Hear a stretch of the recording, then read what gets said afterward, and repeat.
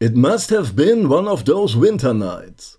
I was driving through my hometown just killing time, when I came by a shop I've never noticed before, but it got my attention and so I decided to step inside.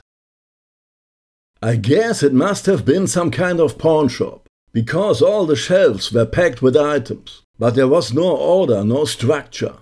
Just strange items everywhere, and knickknacks from all around the world. I looked around carefully when I suddenly noticed the owner. It was a little Chinese man, and he looked like he was 200 years old. He was smoking a long pipe, and he was watching me. I acted like I didn't care and moved deeper into the shop. There were so many shelves with countless items. It would have taken years to look at all of them. But suddenly something caught my eye, and I turned to the owner and asked, "Who's that girl there, between the Chinese dragon and Bruce Lee?" He smiled at me, and I remember his perfect teeth, and then he handed me a little figure of a busty girl with white hair, wearing a black blindfold. This girl looked very much like 2B, a character from my favorite video game, NieR Automata. I did not recall 2B being that busty, but I didn't care. The Chinese man smiled at me again, and we both knew I wouldn't leave the shop without this figure.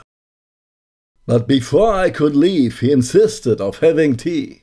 I agreed, because outside it had started to snow, and I was glad I could stay in the warm shop a bit longer.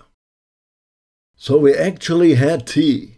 The old man told me about his life, and I listened. He told me stories of how he traveled the world when he was still a young boy, and he told me about his children he hasn't seen for many years. I cannot tell you how long I did listen, but then it was finally the time for me to go home. The shop owner took my hand, and I thanked him for the figure, the tea, and his hospitality. I promised to visit his shop again very soon. He just smiled at me. When I returned to the place just a few days later, the shop and the old man were nowhere to be found.